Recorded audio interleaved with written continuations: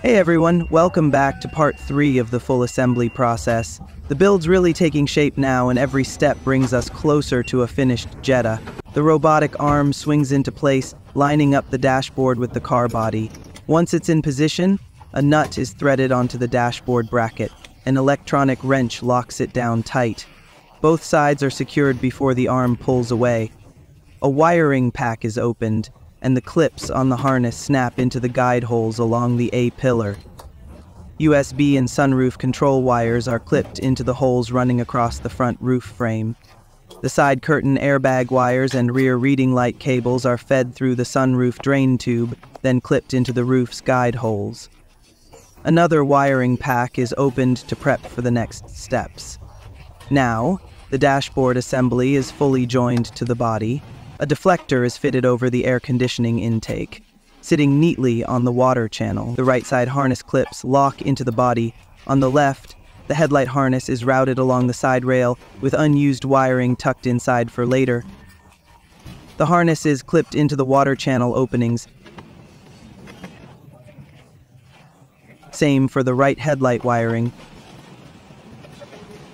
Next comes the water chamber cover and its brackets. The cover is mounted over the channel, and 2 brackets are fixed to the brake booster. A powered torque wrench secures the screws on both sides. Above the driver's seat, wiring is clipped into the roof guide holes. The vanity light harness is routed through one guide hole, pulled out from another, and clipped in place. Under the left side of the dashboard, another wiring pack is opened. The wires are straightened, clipped into guide holes along the A-pillar and the door sill, and the door harness connector is plugged in. Once clipped, the harness to the front engine bay is connected to the fuse box under the dash. Another set of connectors is clipped into body openings and matched by color. The right side harness is installed the same way, except it skips the fuse box connection. Clips secure the wiring along the right side sill. The seatbelt pretensioner wire is clipped near the seat. Rear door wiring is fitted along the B-pillar, clipped to keep it neat.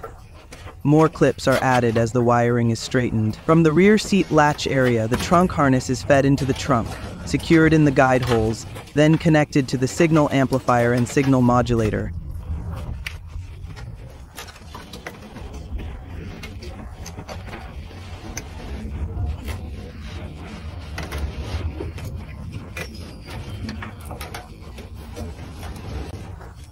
The rear seatbelt tensioner wiring is clipped in, followed by the collision sensor connection. The keyless entry module harness is clipped under the rear seat, plugged in, then connected to the shark fin antenna. Clips secure it along the underside of the car. Oil stains on the fender are wiped clean. A side emblem tool is set in place, the emblem's protective film and backing removed, and the emblem pressed onto the fender. The side marker light harness is plugged in, then the tool rolls over the emblem 3 times for a firm bond before being removed. An electronic driver tightens the bolts between the dashboard and the body, then the bolts between the dashboard and the central channel. A rubber grommet and clip are fitted to the sunroof drain hose, which is routed to the drain hole under the wheel arch and clipped in place. Another wiring pack is opened, and the rear USB wiring is clipped to a guidepost under the central channel. A grommet is fitted to the left rear wheel arch. The taillight harness is routed through the parcel shelf and into the trunk, clipped into the body openings, passed through the taillight opening, fitted with a grommet for waterproofing, and secured with clips.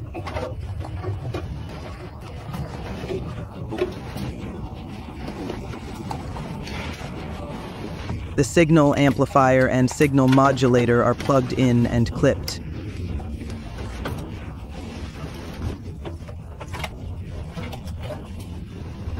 This harness powers the high mount brake light and the trunk light. At the back, sound insulation is tucked above the wheel arches. Ground wires are installed on the right sill by removing the nuts. looping the wires onto the studs and tightening them.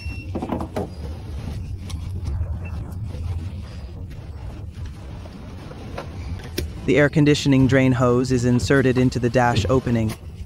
The airbag controller is plugged in, then the harness is clipped and grommeted for sealing. The fuel door lock wiring is routed through the guide hole and fixed in place. The right taillight wiring is installed the same way as the left.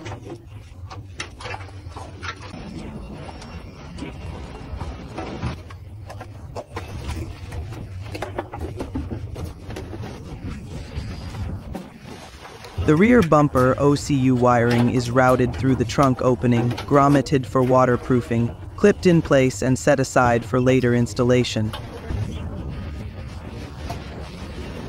The ESP bracket is next. The wiring is clipped under the seat, the barcode is scanned into the system, and the bracket is bolted to the body. Grommets and brackets are installed in both rear wheel arch openings. An Atlas electronic driver tightens 3 bolts on the ESP bracket. Side curtain airbags are scanned, fitted, and clipped into the body openings.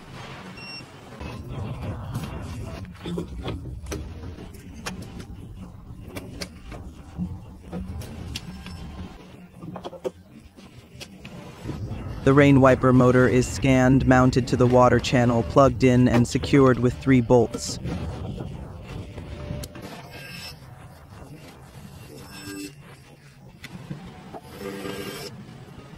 Passenger side reading light and vanity light wiring is clipped in. The sunroof switch harness is clipped and plugged in. The ESP unit is mounted on a base, scanned and tightened with 2 screws.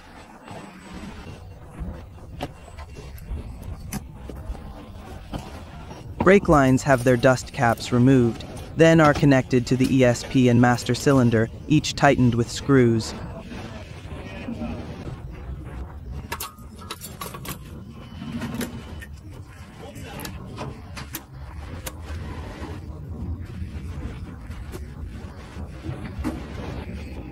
All grounding wires across the body are secured.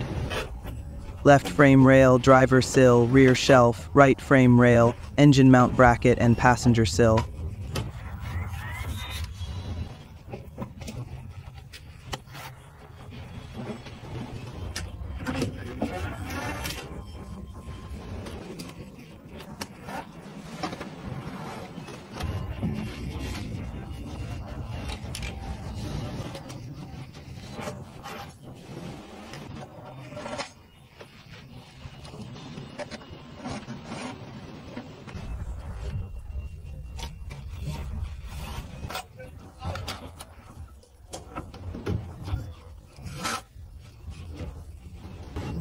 The power cable is connected, positive to the relay and negative to the wiper motor. The MFT device plugs into the diagnostic port, scans the setup code, and runs the first electrical check.